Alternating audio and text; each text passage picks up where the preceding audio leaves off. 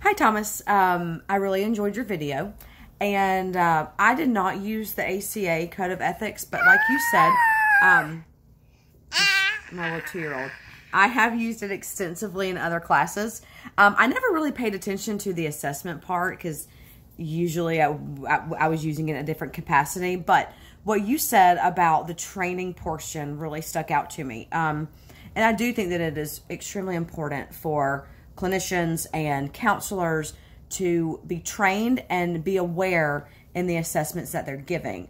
That way we don't give a client or a patient an assessment that doesn't fit them or one that doesn't work with their age group. I know I use the Eating Disorder Inventory 3, and right now it's only for women, so it wouldn't make much sense for me to give it to a male.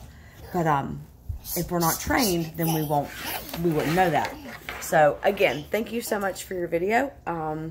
I've enjoyed reading your discussion boards this semester, and good luck.